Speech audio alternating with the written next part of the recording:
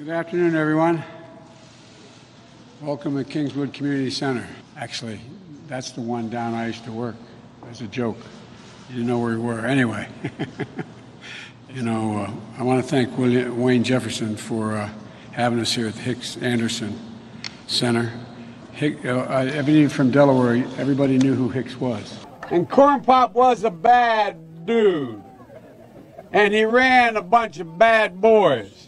Hicks Anderson, he was everybody's friend. Hicks and I went way, way back. My friend, an American hero, Congressman John Lewis, who crossed the Edmund Pettus Bridge one last time on Sunday. Congressman Lewis, he marched across the Pettus Bridge, and they beat him and ran over him. But those were Democrats. I've been over the bridge twice, once with him, and I thought I knew a lot about it. Until you walk that bridge, to walk down there, seeing those folks with clubs and on horses, waiting at the bottom of the bridge.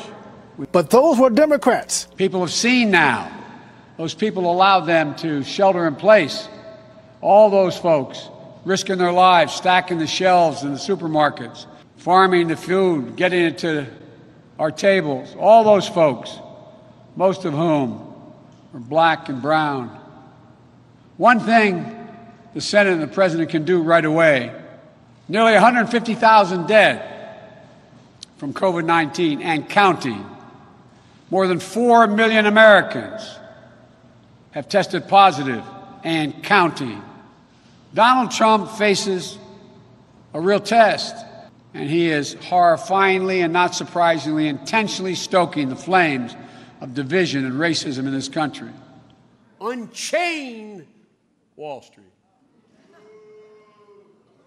They're going to put you all back in chains. I said from the outset, they're going to put you all back in chains, that there's no place for violence or destruction of property. You, off the board, or I'll come up and drag you off. You may cut me, man, but I'm going to wrap this chain around your head. But that wouldn't help Trump's political interest. He's determined to stoke division and chaos. It's not good for the country. But Donald Trump doesn't care. His campaign is failing, and he's looking for a political lifeline. Every instinct Trump has is to add fuel to the fire. We're waking up this morning to devastation in Minneapolis. Peaceful protests transitioning into violence and looting.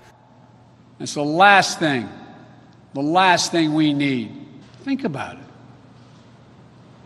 What the words of a president matter. You said they would have to buy in. Have to buy in. If she qualifies for Medicaid, are you forgetting what you said 2 minutes ago? Be in for it. Are you forgetting already what you said just 2 minutes ago? You ever been to a caucus? No, you haven't. You're a lying, dog-faced pony soldier.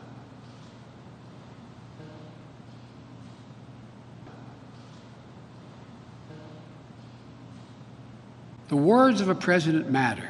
So if you have a problem figuring out whether you're for me or Trump, then you ain't black. The words of a president matter.